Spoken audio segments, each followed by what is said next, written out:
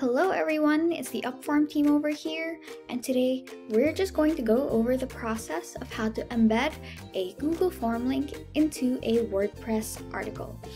So first things first, as we always start with these videos, we need to have a pre-existing Google form already up.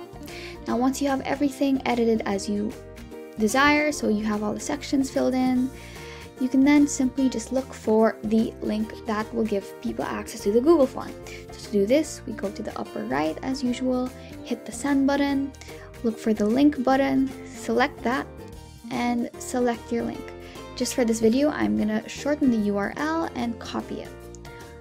Once it's been copied to your clipboard, you're then going to want to open your WordPress website, specifically in the editor's form.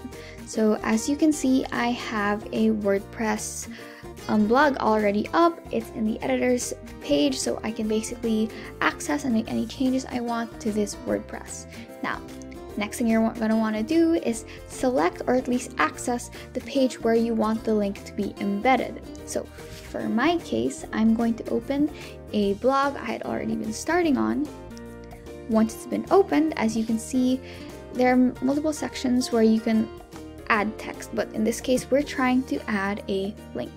Now, what I like to do to kind of add the link, but without taking away attention from the content of the blog, or to at least add a little bit of like visual aspect to it, I like to embed the link into a little link symbol. So to do this,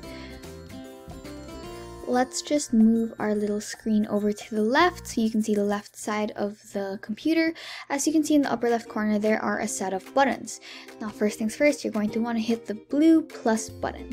So once you've hit it, you're going to see a menu kind of pops up. So let me just move my screen so you can see the menu.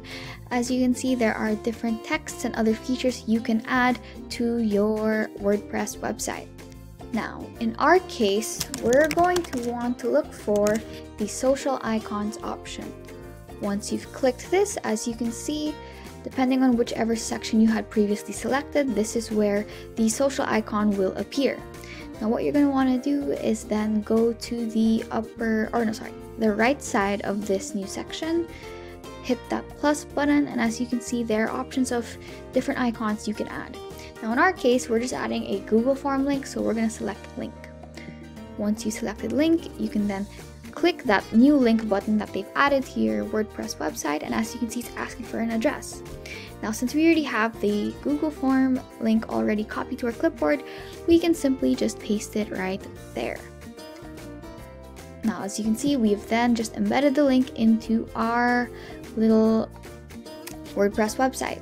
Now just so you guys get an idea of how this works, I'm going to show you a preview of what this looks like. So look to the upper right, you can hit the preview button and it'll open a preview in a new tab. So this is what it would look like if a viewer was trying to look at your WordPress website, and if they were to ever come across the Google form, or at least the link button here, and they were to select it, as you can see, once you select it, it brings you directly to the Google form. Hopefully this helps you guys better manage your Google Forms and any online marketing data collection you might be doing. Be sure to like and subscribe, and if you need any more help with data collection management, be sure to check out the rest of our channel using the link on the upper right corner or below the video. See you next time!